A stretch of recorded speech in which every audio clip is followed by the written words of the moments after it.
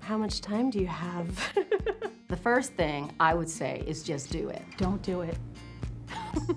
Just kidding. I would, one, get very comfortable making mistakes. They're gonna happen, just get over it. The best advice that I can give to an entrepreneur is patience. Be sure to make time to intentionally seek out joy. Be flexible in your approach, but unwavering in what your goal is. If you want to go fast, go alone. If you want to go far, go together. I'm big on e-commerce, and I'm the work smarter, not harder mentality, 100%. It can be messy, it can be ugly. Be a little more brave than you are scared. Be fearless, because it's possible, and it's awesome. That's really great.